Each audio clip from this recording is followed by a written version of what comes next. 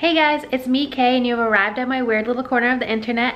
Welcome. Today I am going to take you on a tour of my booth at a local antique mall. You guys have been asking to see this over on my Instagram, which if you're not following me, I will leave that in the description box below.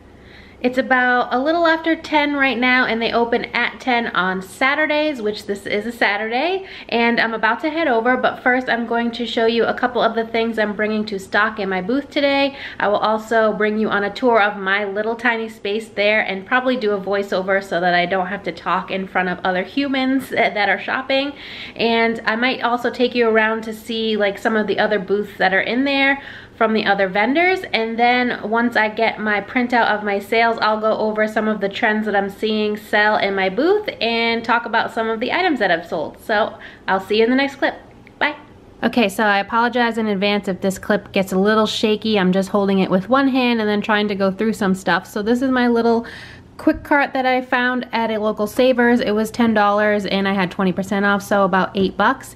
And I love this. It just rolls all my stuff around to the booth.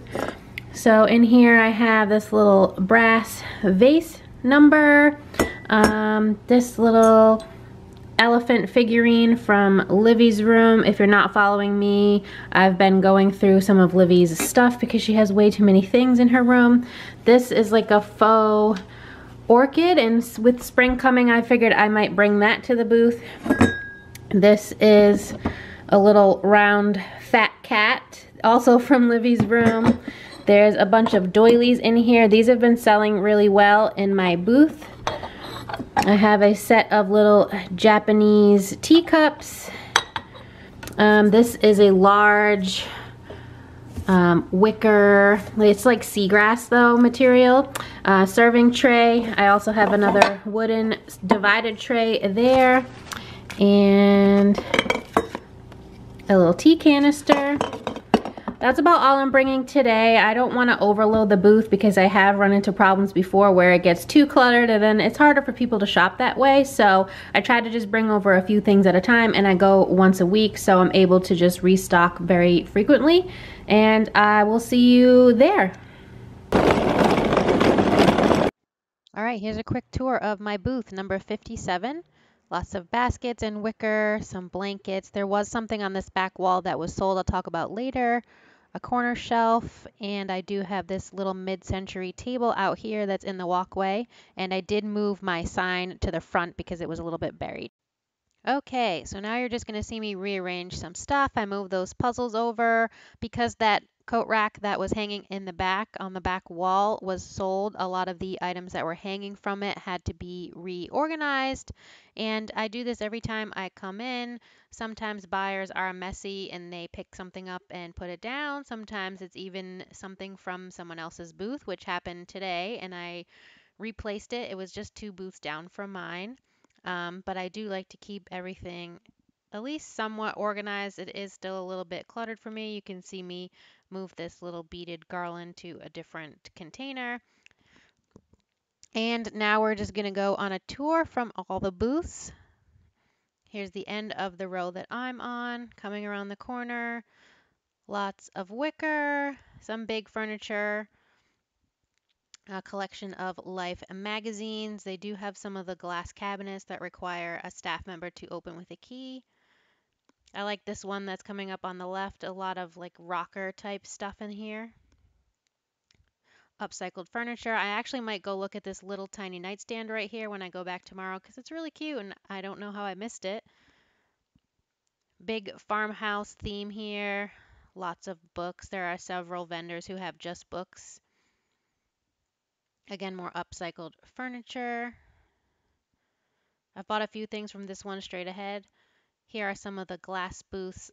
This is a lot of collectibles mostly, some jewelry.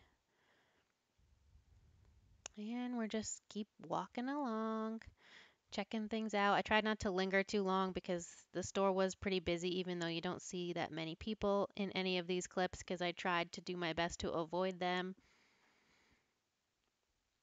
And this room that's going to be straight ahead, that's actually the front room where you first walk into the building, and there are a couple vendors in here, but bigger booths.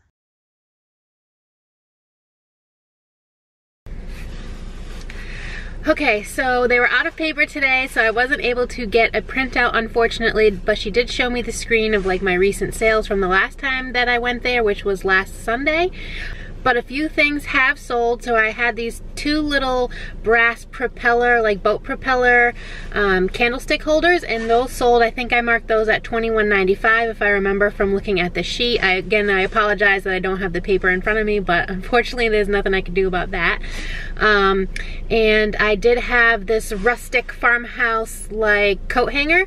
It had a bunch of different knobs on it to hang coats or whatever. I had that up on the back wall of my booth, and that was gone. That sold. More doilies sold, as I said in the beginning part of the video when I was showing you what I was bringing. Those have been selling like hotcakes.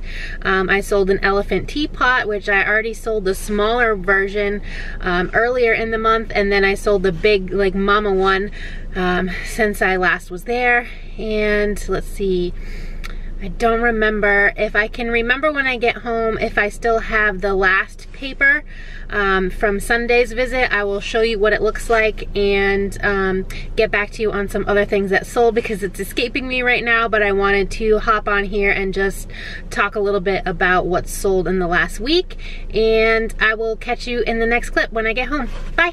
Alright guys, so as you can see, I'm back home. I located the last 2 weeks worth of printouts from the booth. So I have the one from the 17th of January here. Here's what it looks like. It's just a breakdown of items, my inventory numbers, the date sold, and the price. And then here is the one from the 24th. So on the 17th, the total that I had after credit card fees, so I don't pay any commissions, but I do pay a 3% fee if someone purchases one of my items and uses a credit card to pay. So I had $214.82 as of the 17th. And as of the 24th, I had $309.36. And then today, when I looked at the screen, since I couldn't get the printout of the report, I was at 420 and some change. So that's a big jump. That's almost 100, actually that's more than $100 from last Sunday, so that is great. I know I did sell the propellers, and I sold a basket that was made in New Zealand. I think I priced that at like $35, so that's like 50 and change there. I can't remember what else I saw on the sheet aside from I knew the teapot had sold, so I'm super excited. My booth is, I think, 7x3 or 8x3, something along those lines, and I pay $135 a month. So I started in November. That was when I first opened, and I think I signed the contract on the 7th, so they prorated me for the month of November, and I paid $103.50, but going forward is $135 per month. I do have the smallest booth, so what will happen when I get paid is that they'll take whatever the sales amount was less the credit card fees, and then they'll take out the $135 for the month of February. And then I will get a check. If I don't hit that $135 mark, I would have to pay them more money come February 1st in order to keep my booth. So I have 30 days to cancel. Should I ever decide to cancel, I can upgrade my booth at any time. And it's been pretty great so far. This is going to be my best month so far at the booth, and I'm super excited to see how it progresses throughout the year. And I'm hoping that I can keep this going and keep my booth because I really enjoy it. As you might have seen in some of the footage, I tried to shoot within the store. It's pretty big. They do have one section when you first walk in, and then you go through this doorway, and then there's a whole bigger section. That's where I am. And they do have a lot of boho, upcycled, vintage stuff. People do also sell collectible stuff there. I know of at least one booth that has all wrestling memorabilia in it.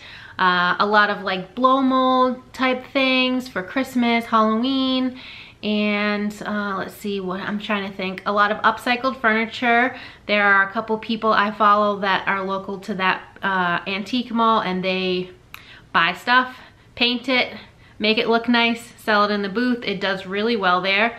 But I do see some new stuff. I walked by one of the booths today, and they had a lot of clothing, vintage clothing, and I saw a Wild Fable top in there that they wanted $20 for, so that was a little bit off. That's probably what it cost in the store, 20 to 25 bucks at Target, and obviously it's not vintage or old in any way, shape, or form, so I'm not sure why it's there, but to each their own, I guess.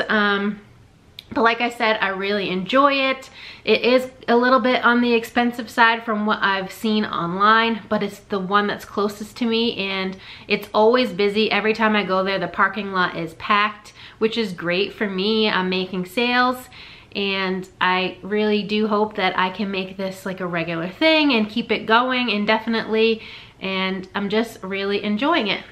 So let's go over some more things that sold.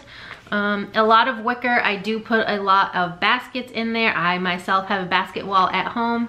If you follow me on Instagram, you will have seen it. But those do sell. I sold some wicker plates. I've sold a couple wreaths. I had a preserved boxwood wreath that I sold for $10, $9.95. And I had another one that was more Christmassy that sold, I think, in December. I did also sell some puzzles. I had a group of, I think, 6 or 8 Disney pressboard puzzles, like those old wooden puzzles from when I was a kid, and they were from the 80s and 90s. I sold those for $26.95. If you couldn't tell, I end all of my prices in 95 cents. I don't know why, it just makes it a little bit different from $7 or $8.